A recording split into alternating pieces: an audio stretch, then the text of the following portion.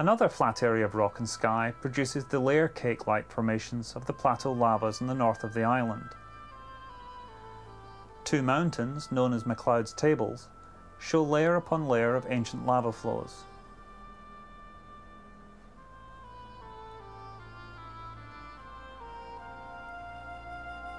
In places, the processes of erosion are spectacularly displayed.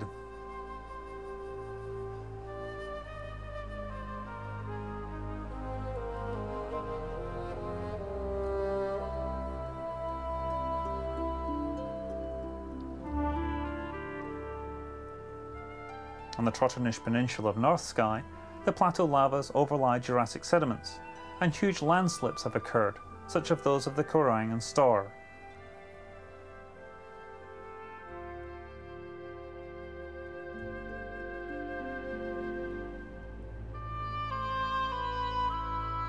On the Strathaird Peninsula, which stretches southwards from the Cuillins and Red Hills, several of Skye's main rock types are exposed.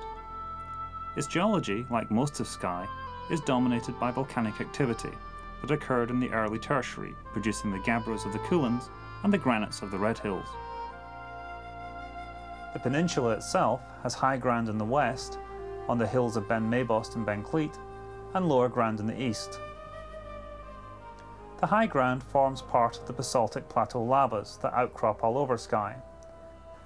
These were erupted on top of Jurassic sedimentary rocks that outcrop on the east of the peninsula, and around Elgil on the west. Both the Jurassic sedimentary rocks and the Tertiary plateau lavas dip gently to the northwest, resulting in prominent scarp slopes between the lavas and the underlying sedimentary rocks. Many of the screes developed along the scarp slopes of the plateau lavas, such as those along the Arncarnach Ridge at the north end of Strathaird, are caused by the faster rate of erosion of the underlying Jurassic sedimentary rocks, causing the harder lavas to break away from the cliff face.